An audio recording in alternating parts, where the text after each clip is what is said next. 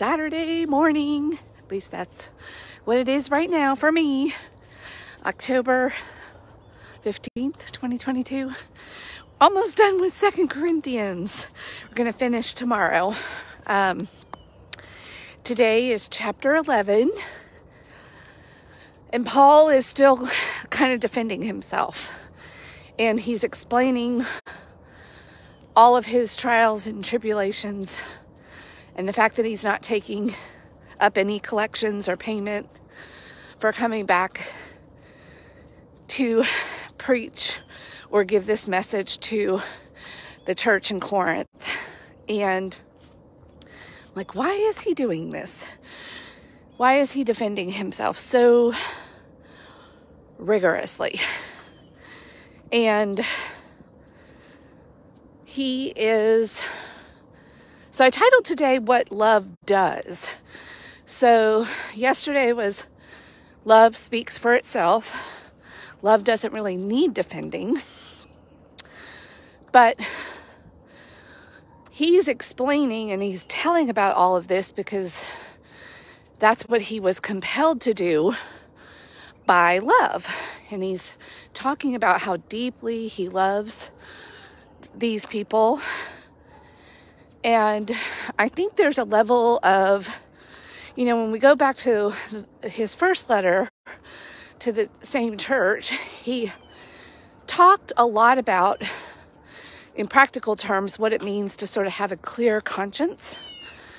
And so I think that's part of what he's threading back through here. Like he's showing us what that means to sort of live it out, walk it out. He could not have a clear conscience with this church because there must have been some evidence that many or all of them got the message of grace and love. But like many of us, and I feel like I'm actually in this spot right now. So I'm a little out of breath.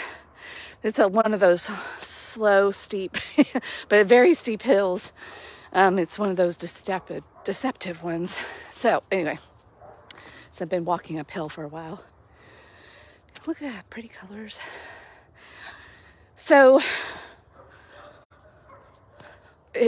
he really does love. Like he is experiencing the true love and grace and faith and hope and all of that, which what love does to the heart.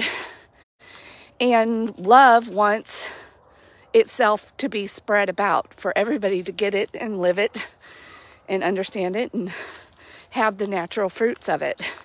That's just naturally what love does within the heart. But with humans, it starts off kind of getting it here, but then we've literally got to walk it out before we truly get it.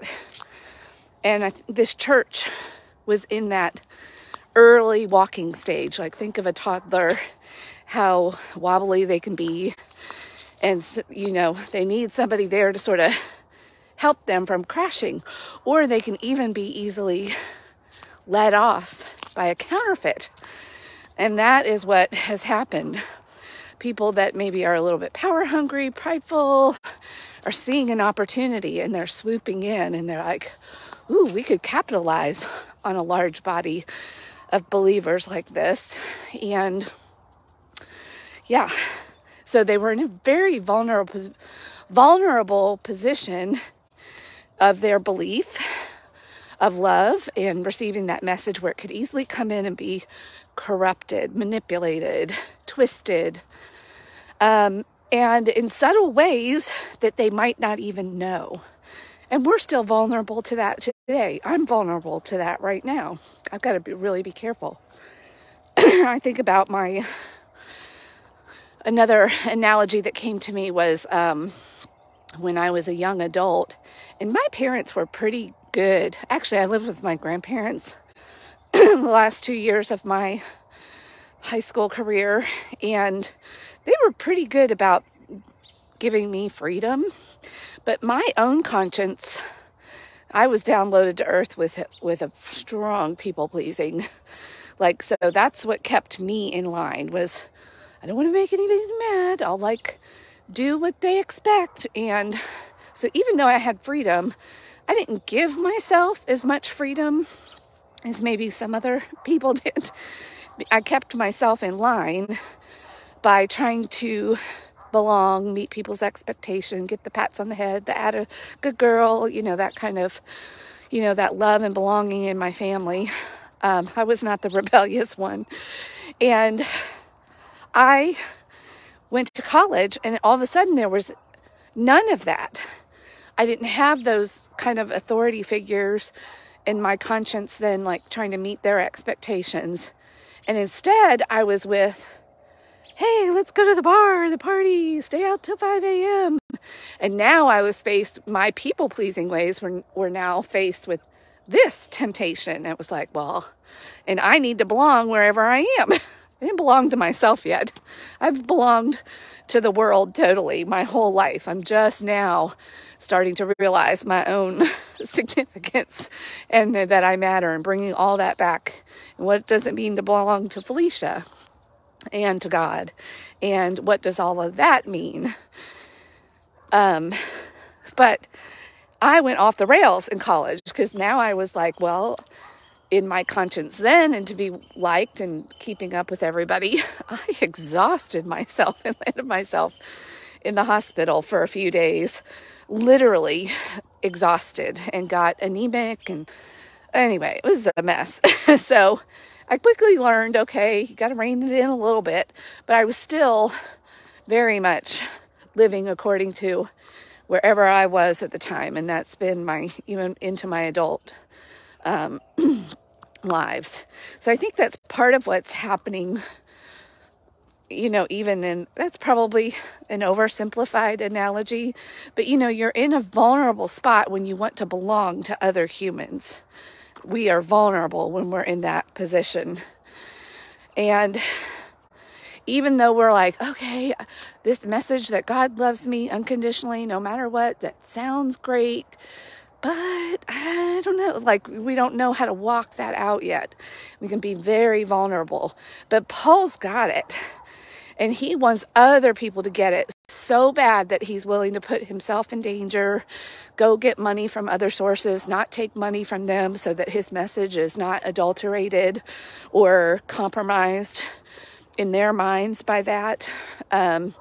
So he is really working hard in his full understanding of God's love and grace. And then so that's what love does. It's willing, it wants itself to be known by other people. So it will sacrifice, be good, all those things, patient, kind, in order to promote itself, which means the person itself needs to humble. The person that is carrying this powerful message will kind of naturally submit, sacrifice, become humble, weak, all the things that Paul mentions in this part of the letter. He's walked it out. He's living it. He's able to live it, and kind of gladly. The people in Corinth are not there yet. And any believer, when you start to get the message of grace, I think you need to be surrounded by other people who are, have strong legs and that really know and get it. Otherwise, we are also vulnerable to a lot of other false and counterfeit messages, because freedom, just for the young adult that goes out on their own, is intoxicating, and it can really go in some wrong directions that are not good, that are not loving. And this is one of those things I don't think we can know. Well, most of things we can't know until we walk it out. That is the way God designed it. I know I sound like a broken record, but it's true. We can't think our way into love. We can't think our way into the fruits and being that. I tried. And when you finally, it's like, you have that V8 moment, then you're like, oh, And then you've got to, on your own and your wobbly legs and your feet, like start to learn it and get it in your mind. It's a reverse process. So, but Paul, in his understanding of it, in order to have a clear conscience, is going hard after these people, doing whatever it takes to let the message of love penetrate their hearts so that it can ripple out and go out from there. So, hey. Anyway, so that is what I got out of today. That 2 Corinthians chapter 11. And we'll finish up with 12 and 13 tomorrow, and then be off to Galatians, I think. Anywho, I hope you have a great weekend, or whatever day and time of the year it is for you. As you're watching, thanks for tuning in, by the way. Rise and shine. I'm going to work on strengthening my love legs, love in action, so that my mind can eventually get it. All right.